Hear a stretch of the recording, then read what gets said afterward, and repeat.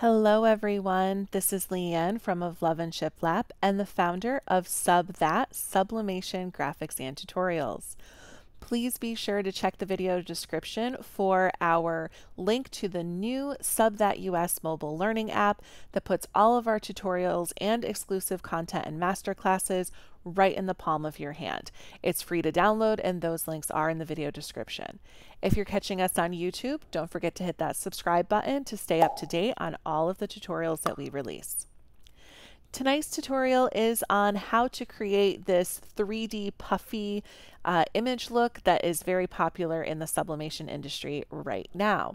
So this design is so easy to put together and leverages your favorite SVG files or any of the shape tools or pen tool creations that you might want to utilize in Affinity Designer alongside of a couple of effects. Everything we're going to do today is able to be done in both version 1 and version 2 of Affinity Designer, but version 2 does offer a little shortcut that I will be showing you. So this is our completed design that we're going to work on today. You can see the version not mocked up over here. Let's go ahead and get started. We are going to start by opening up a new document. Now I'm planning on making this in a Tumblr design fashion, so I'm going to open up a document that is sort of my universal Tumblr design size. If you're using the Mac version of Affinity Designer, you will select the new document function, and if you're using the Windows version, you will come to File and then choose New or New Document. If you're in version 1 of Affinity Designer, your document panel is laid out a little bit differently.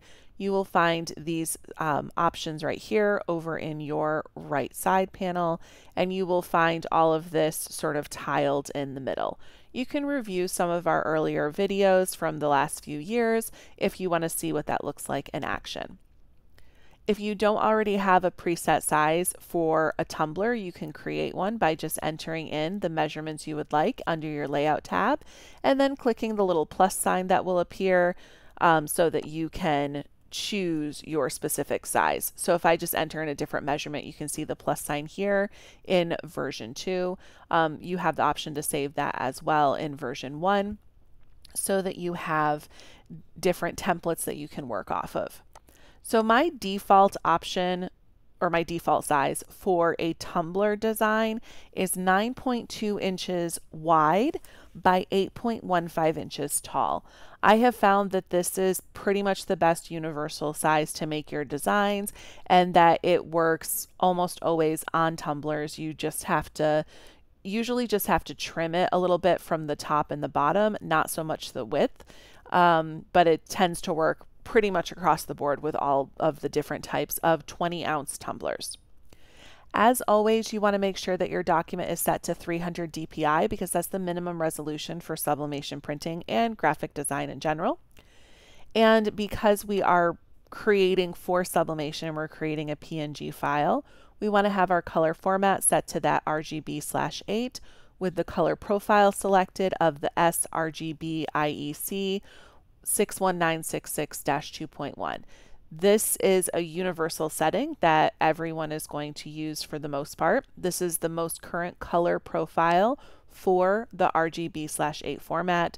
However, if you are using a Mac, you may find it advantageous to choose the older format, which is the Adobe 1998 option. Again, that is specifically for Macs, usually Macs using a converted sublimation printer, not so much a Mac that's using a Sawgrass or one of the Epson SureColor printers that come with a RIP software and have far better color accuracy. So just some tips to keep in mind as you're setting up your design. When you have all of your settings ready, go ahead and click Create. Now the first thing I want to do is just add some type of a background for my tumbler, and so that when I put those other layers on top, they are going to have something to press against and create that 3D effect. So I'm going to come over to my Tools panel and I'm going to select my rectangle shape tool, and I want to make sure that my magnet icon is selected up in my Tools panel. In my toolbar. This is your toolbar. This is your Tools panel. The magnet icon stands for our snapping guides, and those allow us to see these red and green lines when we are at connecting with different points on our document or other layers. So start at the top left corner, make sure you see that red and green line, and then drag diagonally across by pressing and holding on your mouse to the other corner until you see the red and green line again. You've fully covered your document at this point in time. Now you could make this any color that you would like, but the first thing I recommend is coming to your color panel and selecting that open circle and choosing no fill so that you don't have that default black line. I'm going to give this sort of an orange color, not sort of, I'm going for an orange color because this is a Halloween vibe that we are working on. Next, I'm going to import some different SVG files. Now, in order to make this puffy 3D effect, you want to be working with vector layers. That's going to give you the absolute best results. Now, you can do this by creating your own using your various shape tools or your pen tool, or you can do this by using some SVG clip art. This is such a great quick and easy tutorial to use some of those SVG elements that you might have or that you can access through sites like Creative Fabrica. Everything I'm using today did in fact come from Creative Fabrica, and they are all linked in the video description. We're going to come to File and Place, or you can select this picture icon from your tool panel that says the Place tool, and it's going to open up our File Explorer. Now I did a few different ones down here. I'm going to start with this trick or treat one, and we are looking for either the EPS or the SVG file that is available. So I can see that there is a trick or treat EPS right here, and also up here there's two different versions. We can just click on that and click OK. When you see the downward arrow with the portal, you know you are ready to be able to click and drag. Now I'm going to resize this how I would want, just to get a good visual on my canvas. But one thing that you're going to notice is that when you bring in what's considered a layered file, like a PDF, an SVG, an EPS file, even an AI file, it is going to show it as an embedded document. You'll notice that right up here. So we actually want this layer in our canvas here so that we can play around with it and manipulate it how we want, and we're limited a little bit because it is an embedded document. So anytime you see that embedded document, you'll also see edit document. You can go ahead and click that. It's going to open up a new tab where you're going to see that layer, and we can come right into this layers panel and we can actually select everything that is here, and I'm going to right click and group that all together, and then I'm going to copy, and I'm going to bring it right back over here, and I'm going to paste that. Now I can get rid of that embedded document file. We don't need that anymore, and you can even close out this other tab. Just make sure that you don't select the layer where it actually like says layer. Make sure you're selecting all of them in a group that's individual. So we can go ahead and click off of that, and then I'm just going to resize this on my canvas, sort of get it centered however I would like or however I think it looks best.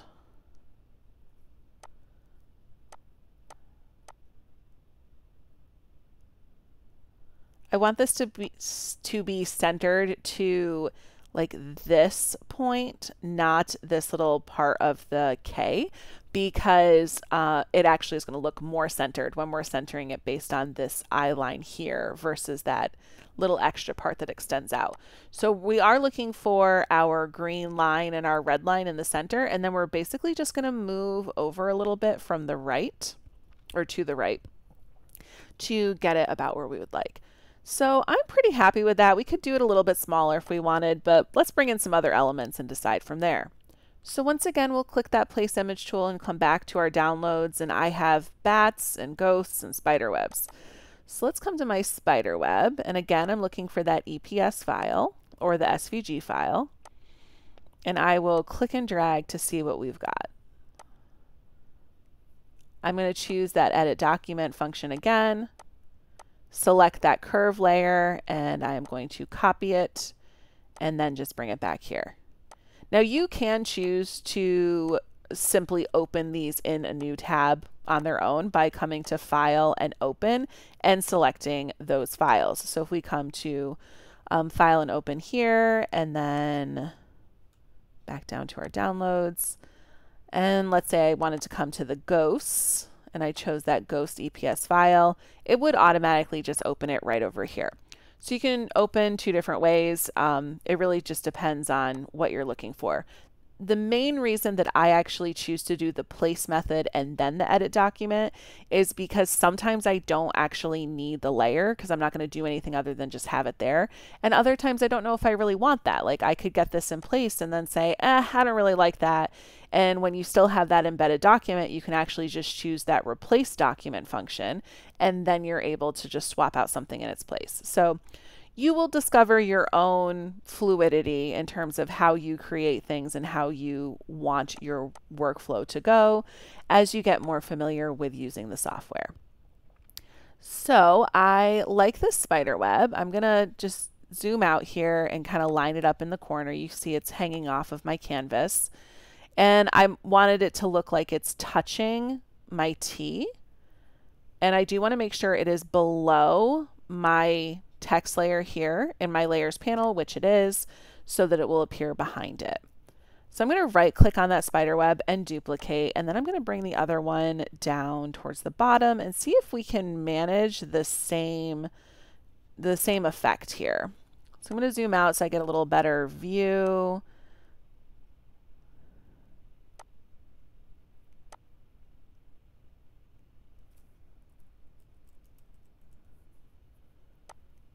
Okay, perfect. That actually did fit right in there how I would like. Now, if you don't see your layer hanging off the edge, or if you don't like seeing it hanging off your edge, come to View, View Mode, and select or deselect Clip to Canvas.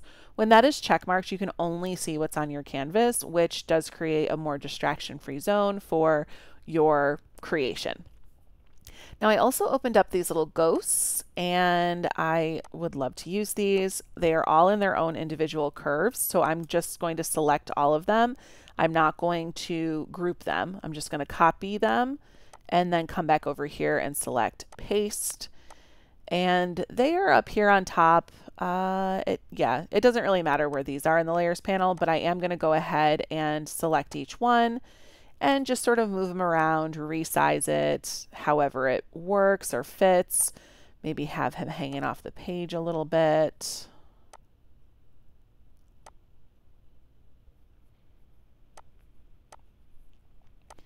You'll notice that I am absolutely not concerned with seamlessness. I think that that is just an unrealistic concern, and I express that all the time in our group. The reality is with tumblers that there are so many more variables to making them than worrying about whether your design is seamless. Because even when you have a seamless design, if you find yourself in a position where you have to actually trim your layer, then all of a sudden that seamless option isn't going to be there anymore. You are literally going to have to reprint it at another size, and it's really just best practice to always print a little bit larger and trim it so you can get a nice fluid design, but not obsess over that seam.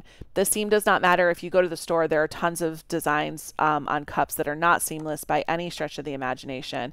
And that whole idea, that whole aesthetic is just an expectation that we as crafters have put on.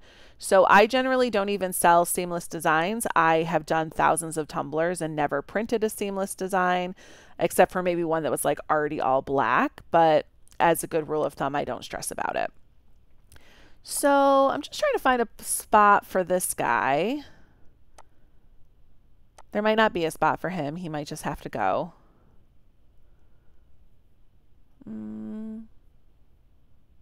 Maybe if we make him really small, we can kind of put him up here. All right, I like that.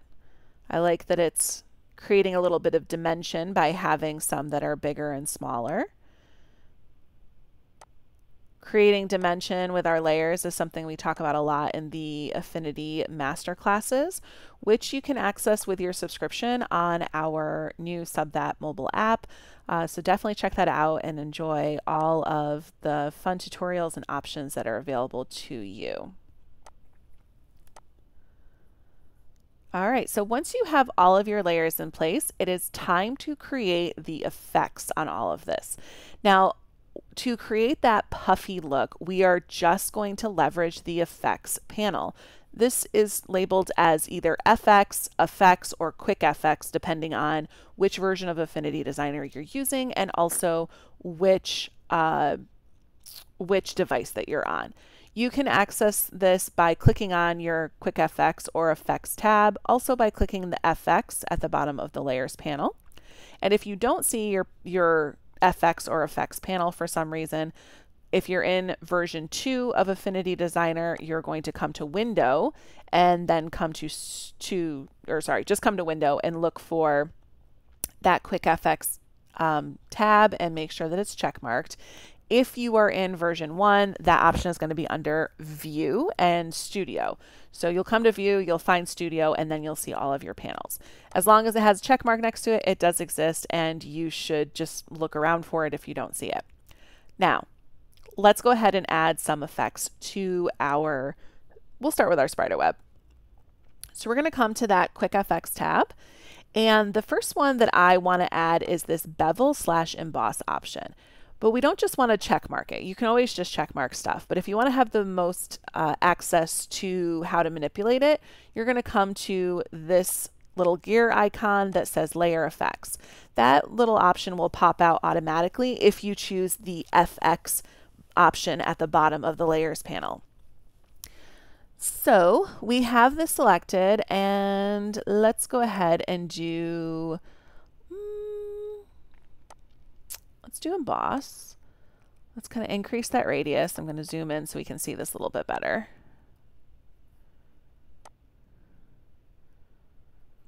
So you can see as you're increasing the radius, let's see if I can click off of that. We are getting a highlight and a shadow, and this is designed to give us that look like this is in fact a 3D effect. Now, we can see that from our shadows, right? But the white and the black are not really working in our favor. They're like really strong. So we want to just tweak that. We're going to come back over here, click that gear icon again, and we can start by moving the direction of our light and see if we like the results a little bit better. Just by doing that, I actually do like the results a bit better. It's giving more of that puffy look that we're going for. You can also choose to increase this soften option to really just help soften that out. So you're still going to get those lines that you want for that puffiness, but we've sort of diffused them a little bit. Now you can continue to spread this out a little bit more if you would like. And you can also change the color of those shadows and highlights right down here where it says highlight and shadow. So if we click on this, maybe white isn't quite what we're going for. Maybe we want to bring it to more of like a soft orange. So we'll bring this over in our orange area and bring it down. So we're still getting the white, but now we're also getting that orange. And you can see that we're getting that puffy 3D look. Now, if you're not in love with your the direction of your light, just come right on over here and move it around. The best way to navigate this really is to simply move it around and watch how it changes, and then base your decision off of that, because your version of puffy SVG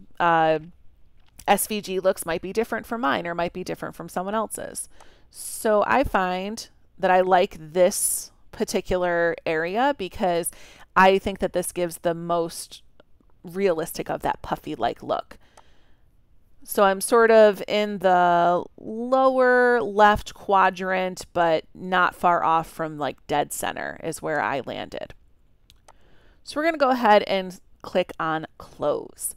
Now we've already got this set, so we don't have to go through that all over again on our other spider web if you're in version 2. If you are in version 2 of Affinity Designer, you actually have the ability to click on where you see FX in your layers panel on a layer and just drag it to another layer and it will automatically apply it. So this is one of the cool functions of the version 2 of Affinity Designer. This option is not available in version 1, unfortunately, but what you could do instead is simply start with that curve that you started with and right click and duplicate it and then put it in place where the other one was. So you have that option if you are in version 1. And you can continue to drag that and go ahead and add it to your other layers. Now this doesn't mean that it's automatically ready to go. You might still need to tweak it some, but I recommend using this as your starting point and then working after that. So I'm going to go ahead and add that same the same FX here that we've got to all of our layers and then sort of zoom out. Now, overall, I do like where this is going, but there's not enough puffiness happening. So I definitely need to make some adjustments. This might mean adding an additional FX besides just the bevel/emboss option. I think the bevel/emboss was good for the spider webs because it's just thin lines. But I think that my ghost might benefit from also adding the 3D effect. So we can go ahead and click on that FX to pop it open, and then we can come down to the 3D option and select that. And then we can increase the radius on this to really help it be a bit puffier. And we can also adjust the direction of that light to see if that gives us more of the overall look that we're going for. Yes. So I just moved that down into, let's see, the lower right half, pretty much at like halfway through the lower, that lower right half. And then when we click off of that, we can see, like, do we love that? Do we not? I think it added just enough little extra oomph, but I still kind of feel like it's not strong enough with my bevel where it's indented here. So I'm going to click back on that guy and I'm going to click on that FX and let's see what happens when I increase the radius of this emboss or maybe try and decrease it. All right, decreasing it did not really work in my favor. So we're going to go up a little bit more. And maybe I will decrease the soften. Now, the reason why things don't really apply universally is because it depends on the layer itself. With the webbing lines, that was easy. With the ghosts, it's a little bit thicker, so we need to do a little bit more. So we're just going to tweak it. Again, maybe look at changing the direction of the light. And also changing the direction of the light is just good so everything doesn't look quite so uniform.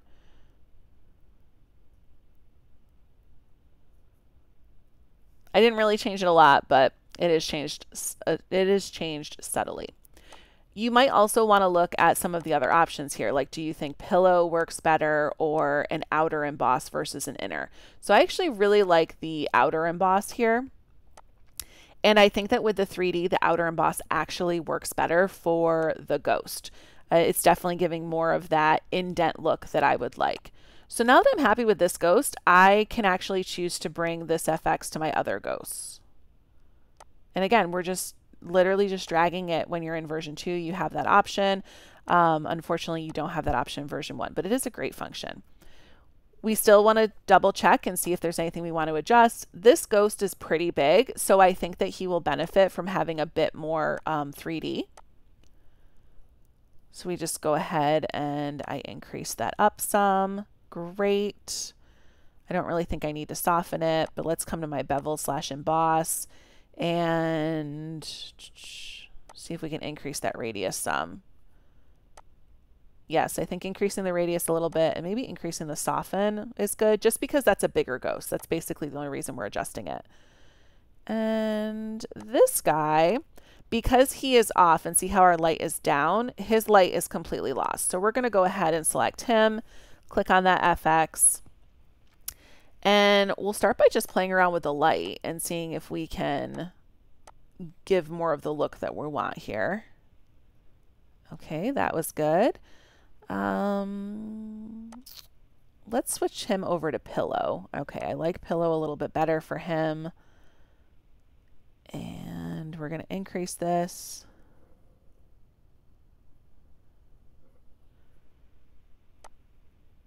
And adjust that radius.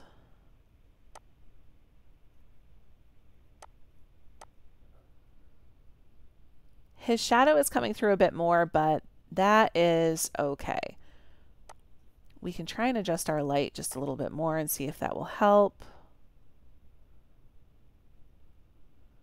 But I think because we're using the pillow one, it's not really going to invert the same way that we would like it to. Either way, we still have a nice puffy look. This guy could be a little bit puffier. We can try switching him to pillow as well. Between the pillow and the outer, there isn't the biggest difference. It's really just going to depend more on the size of your layer and the placement of your layer. Because as you can see, as we're swapping between them, it doesn't always, see, it doesn't really look the same. And that can be its own problem. We can try adjusting the lighting on this guy as well.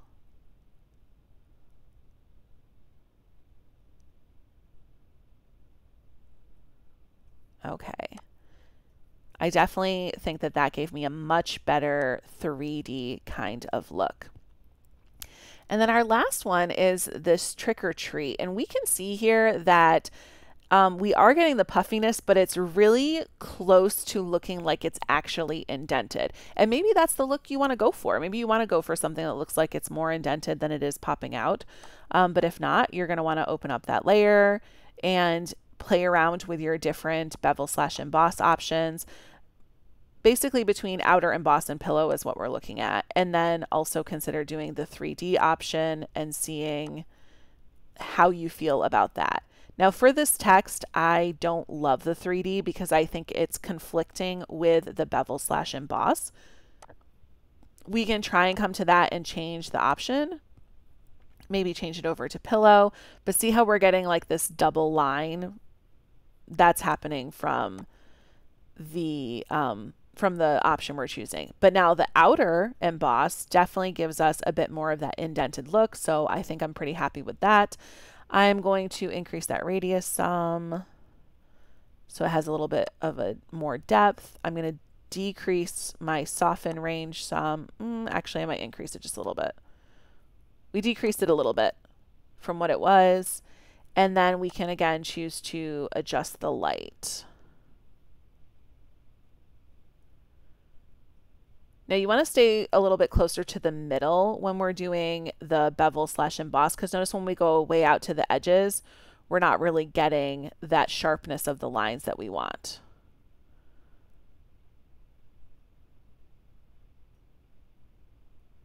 So I'm back in that lower right quadrant, and I'm pretty happy with that. I'm wondering, let's see if we just increase the radius some. Oops, we're selected off of our guy.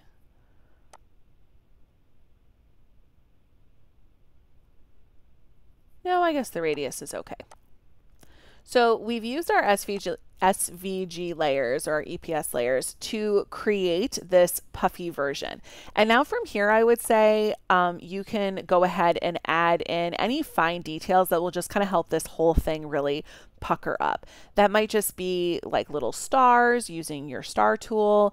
Maybe you want to add some more spider webs or bats, something that is smaller and off in the distance, and that you might even consider making it not black in this case, but changing the color.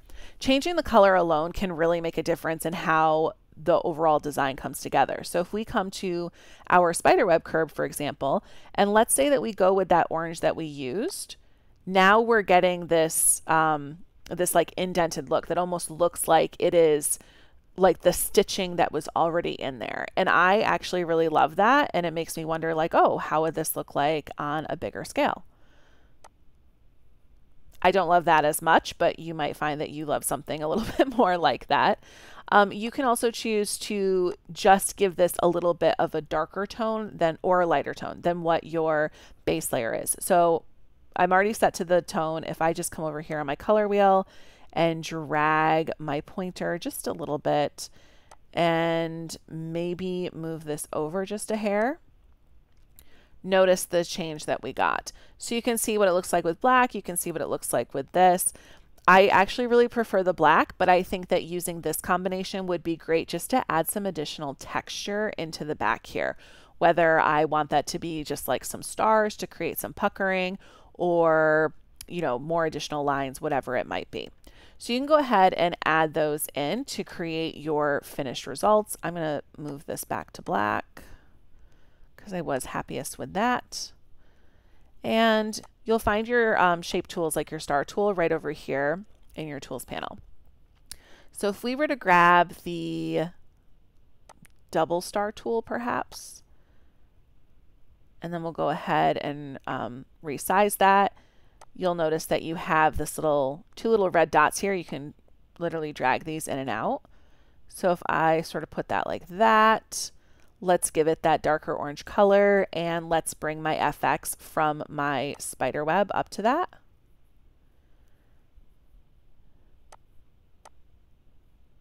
I like the effect, but I don't like the effect. So we're going to click on that FX and we're going to go ahead and tweak it. So first things first is we definitely need less soften and less radius because this is a smaller element. So we don't need quite as much in your face. And the second is that we want to adjust our lighting some. And I'm also thinking that we might be better with either outer or pillow for this one. I think I like the pillow the most. What's inner look like? No, I definitely like the pillow option the most. And what happens if we add the 3D? I don't love the 3D. I think that it makes it puff up too much, and I'm looking for it to more look like it's indented than I am for it to look puffed up. So I'm going to see how I feel about increasing that radius some. There we go, just to give it a little bit more of that effect. And I will soften it some because it's a bit too strong. Okay. And we can sort of decrease the size.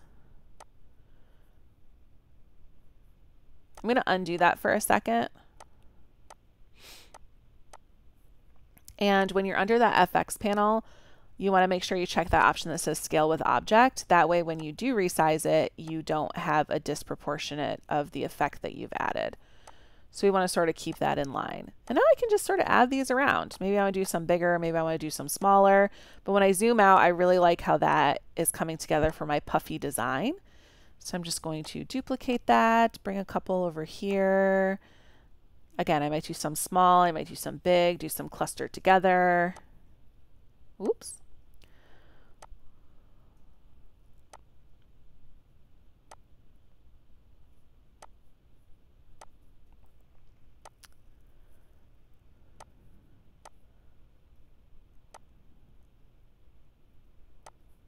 You will find that you really just have to play around with stuff like this and decide, you know, where you want them, where you don't want them. So I'll get just a couple more in here.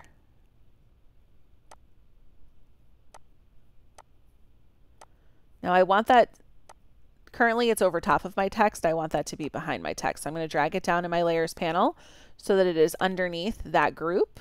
And I'm just going to smush it a little bit, rotate it some.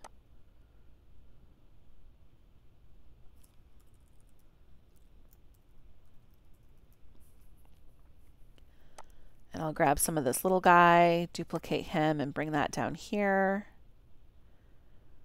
Always make sure to take a moment to rotate them. I know that something like a star sort of looks the same no matter what, but a little rotation can always go a long way.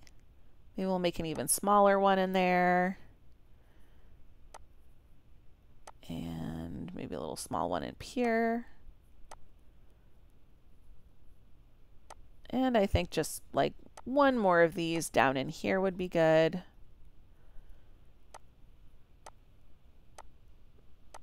Maybe slightly bigger.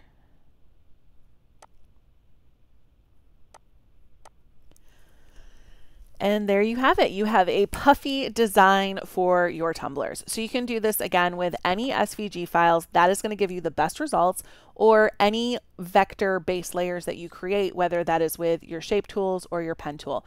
We have tons of tutorials that show you how to use these different tools in different manners. So definitely check them out in the Sub That mobile app. The link for that is in the video description. So the last thing that you want to do is you want to make sure to go to File and Save As to save your Affinity formatted file. This is your source file or your working document. This is what you'll come back to when you want to make edits or changes or anything like that. When you're ready to export it so that you can actually have a PNG file, whether to sell or to print, you're going to do that by coming to export and then simply making sure you select PNG from this drop down and clicking the export button. You don't need to change anything. That is all that you will do, and you will have your PNG file to use for mockups or printing or selling, whatever it is that you would like. Thank you so much for joining us, and I hope you have a great rest of your day.